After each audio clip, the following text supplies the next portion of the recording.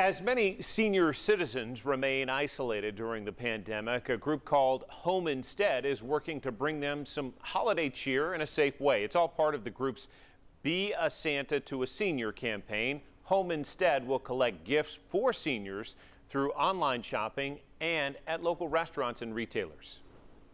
It's very important for this to go on because of the isolation and depression. It means more to them to get a pair of non-skid socks and a blanket than you can even imagine.